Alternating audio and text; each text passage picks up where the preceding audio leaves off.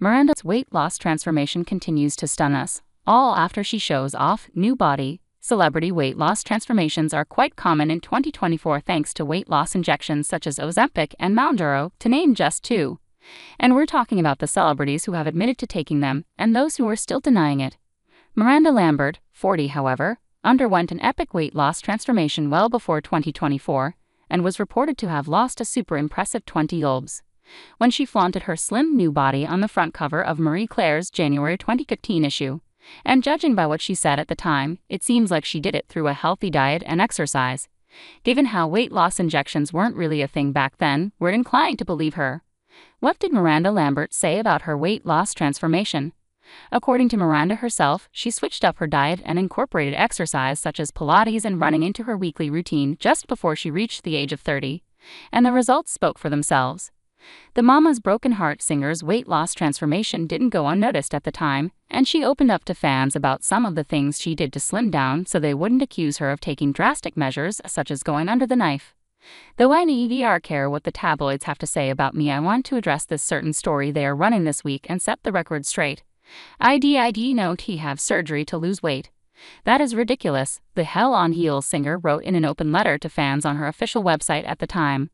I lost my weight the healthy and good old-fashioned way. Watching what I eat and working out with my trainer Bill Crutchfield, she continued, adding, like I have always said, it's not about a scale, it's about how you feel and how your jeans fit. And on November 10th when I turned 30, my skinny jeans were finally baggy. Mission accomplished, so for anyone who is tempted to read the trash talk, please don't.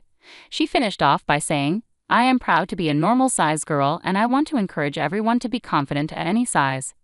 Miranda Lambert said she hates the focus on women's bodies. The Grammy winner has spoken openly about her weight on several occasions throughout her career, and we love how candid she is, she told Marie Claire in its January 2015 issue, for which she appeared on the cover wearing a stunning blue dress, that she didn't like the huge attention her recent weight loss had gotten, adding that she has insecurities about her figure just like everyone else. I'm just like anybody else, insecure and scared of looking bad or being criticized, the something bad hitmaker confessed.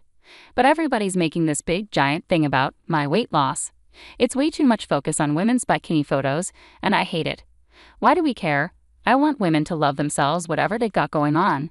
Forward to 2024, and Miranda has confessed that she isn't as focused on maintaining her slimmer frame as she once was, and is instead looking to live her life in a healthy and happy way.